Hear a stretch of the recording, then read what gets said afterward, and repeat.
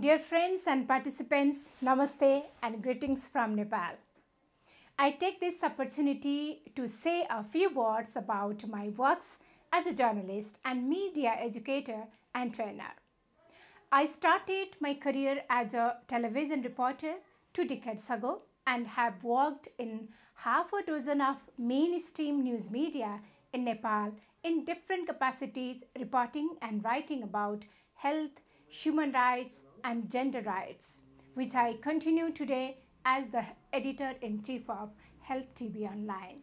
I am pleased to be the part of Asia Pacific Regional Training on Gender Equality and Human Rights.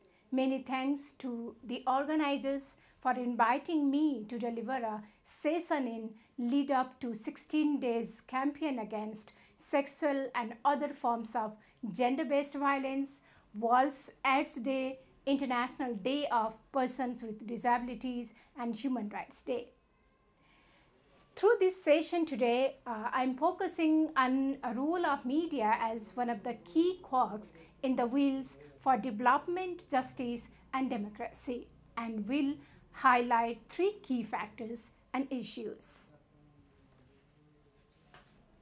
Number 1, state obligations towards free and independent media. Number 2, enabling environment for journalists to advocate development and justice. And number 3, adherence to media ethics, responsibility and accountability in doing justice to our roles.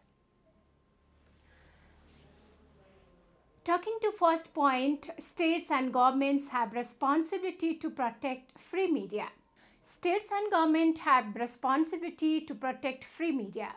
Democratic states do that even by encouraging media to criticize their works, so to have balance of power among executive, legislative and judiciary.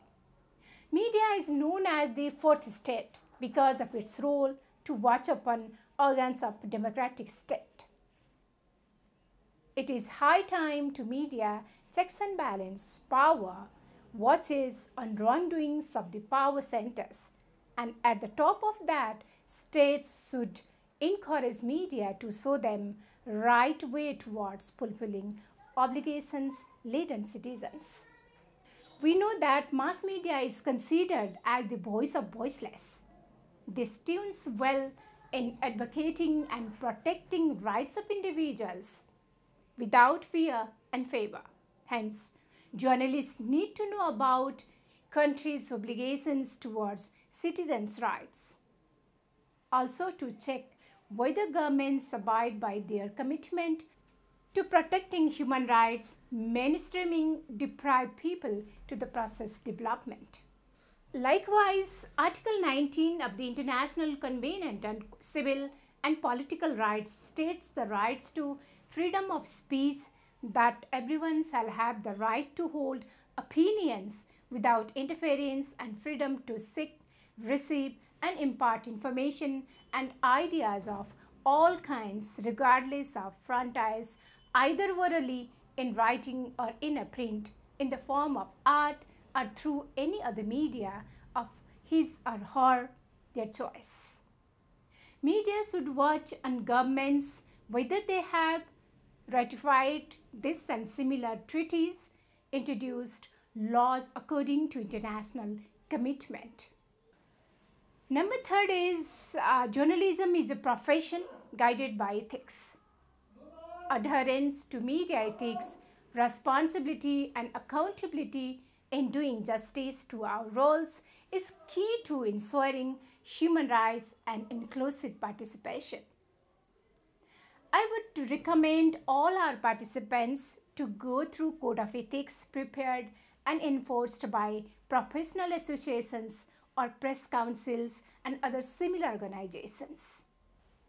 The fundamental and universal principles within any code of ethics call on, we simply say, accuracy, balance and credibility, do no harm principles, defending freedom of information, comment and criticism, reporting facts without distortion, staying away from plagiarism, defamation and unfounded accusations.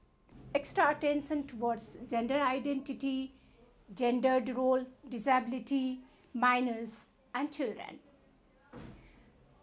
The list is long. I would stop here and would like to respond to your queries and session. Many thanks and namaste.